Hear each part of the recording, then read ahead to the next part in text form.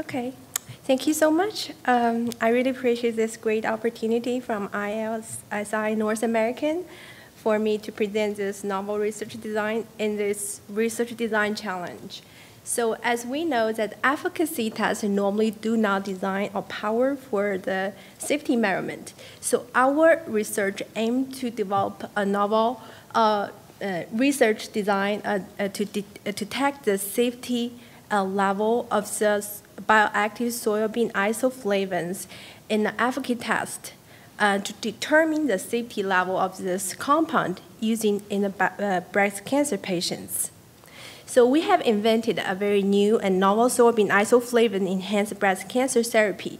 So our study shows that the soybean isoflavone are able to resensitize the endocrine treatment, for example, tamoxifen in triple-negative breast cancer. So triple-negative breast cancer is considered very aggressive and lack of therapeutic options. So our study is very novel and important by providing the therapeutic approach for these patients. So we have done a lot of work on animals, and we would like to moving forward to push our study in the phase 1 clinical trial. So soy isoflavone, as a very commonly consumed diet nutrition, has received a lot of controversial debating. So major concern is the soybean isoflavone are considered as a phytoestrogen that may mimic the estrogenic effects and interfere some hormone pathway in the target organs. So there's still no direct evidence showing that high level of isoflavones is associated with the harmful side effects in human study. So if we want to move forward our study in clinical trial, since the major safety design problems or hurdle with phase 2 is how to design or determine an effective safety study to identify the potential of very rare side effects and in human studies, in the efficacy human studies, when we use a very small number of humans in the clinical phase 1 clinical trials, and when we use a very high level of isoflavone dose and then the recommended level.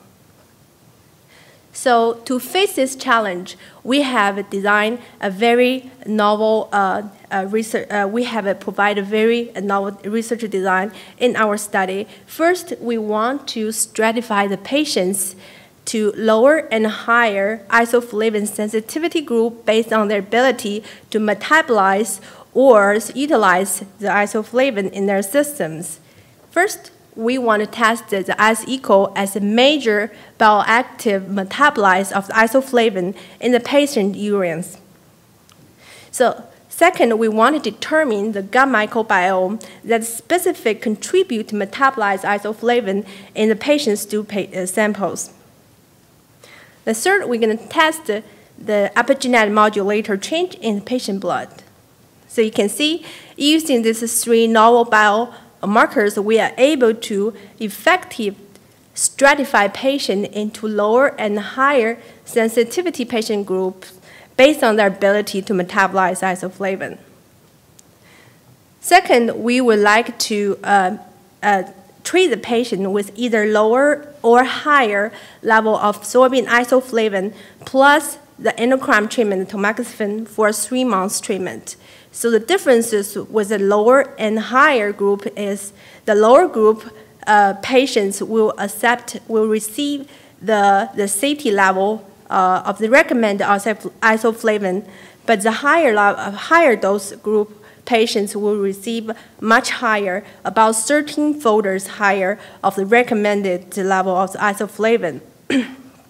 So you can see in each group, the patient has been labeled and separated for the high, depend their ability to metabolize the isoflavones. So by this setting up, we are able to effectively prioritize the patient with either efficacy or toxicity observation in these two patient populations. If we did not find any adverse effects in the higher dose group, we're going to move forward for long-term high-dose group observation to determine the potential long-term side effects in those patients.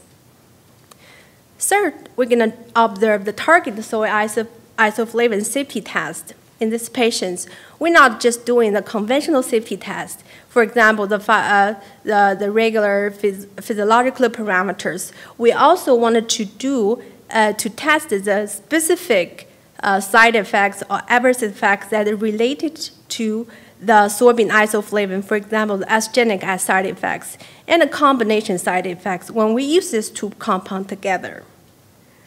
So in summary, there's a 3 unique design elements in our study. First, we stratify the patient into lower and higher isoflavone sensitivity group based on their ability to effectively metabolize or utilize the isoflavones.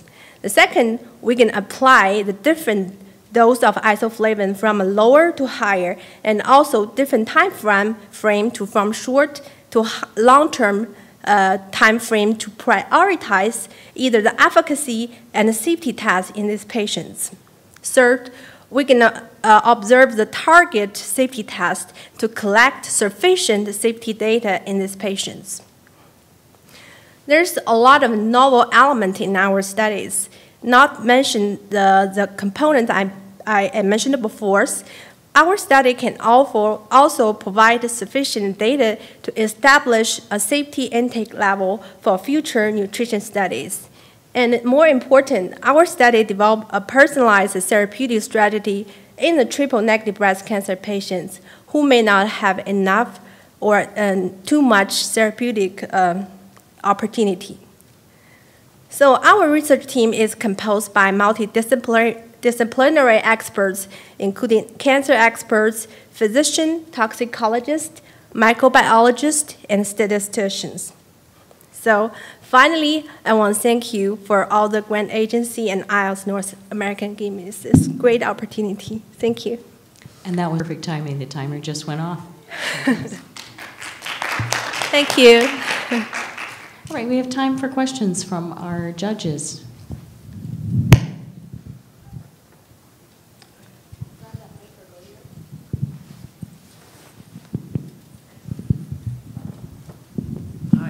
I'll just leave it here. The three-way test or for potential interactions or potential sensitivities, have you validated that in other patients before? Has this been used in other settings? We validate into our preclinical studies. We haven't done in the patients. We have done and published a lot of paper for this three-way test in animal study in the mouse, but haven't done any work. We just wanted to do a kind of design this study. Want to do in the patients. Okay. I think I noticed when you were talking about the mouse study, you had some kind of X times higher that the mice have been fed. Could you tell us a bit more about that? Was it 13 or what was the? The dose, the okay. Dose, yeah. So we used the higher dose of isoflavone when we treat the patients. That's what I said. Why we have to face the safety problems if we want to do the clinical trials.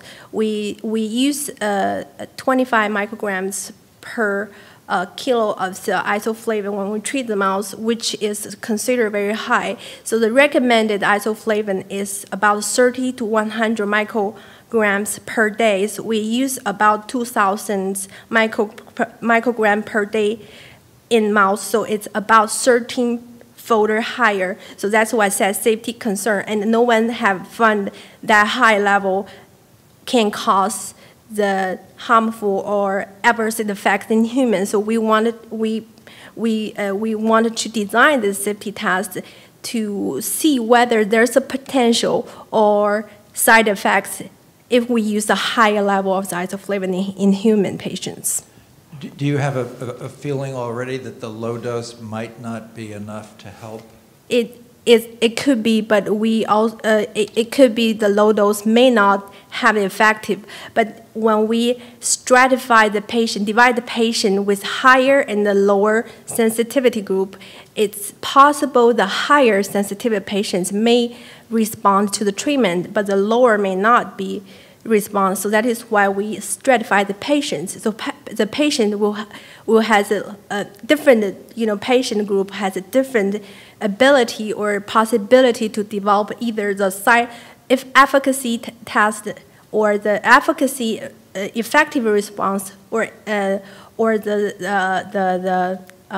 adverse effects. So that is why we want to stratify the patients. And my final question before I turn it over.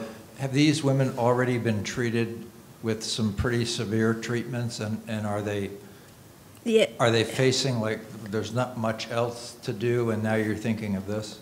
So triple-negative breast cancer patients normally do not respond to the normal therapeutic treatment. So that is why we want to develop the alternative treatment, chemotherapy for these patients.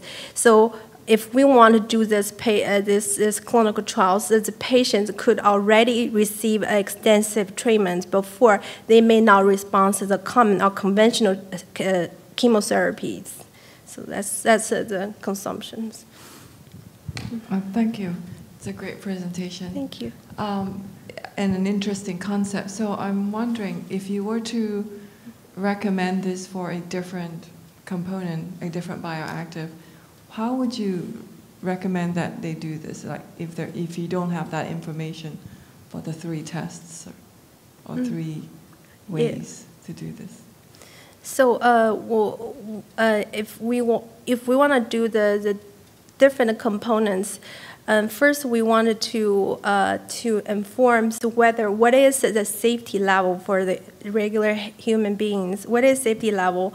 So when we do this safety level, if we understand this is a safety range for using this compound, we can enhance or increase the level for example, 10-fold or 20-folders to see whether there's a potential toxicity using in the animals. If the animal didn't show any, the side effects, we can move forward into the human studies. So always we have to do a lot of preclinical works in animals in order to translate this type of study into humans. So.